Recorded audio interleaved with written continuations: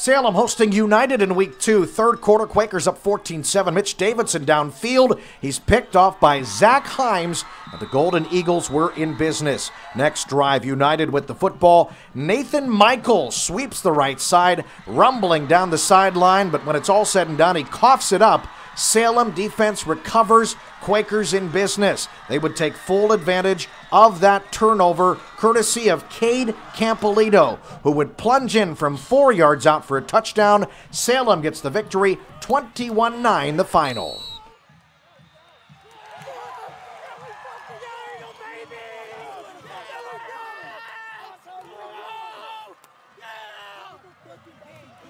You are a fucking legend.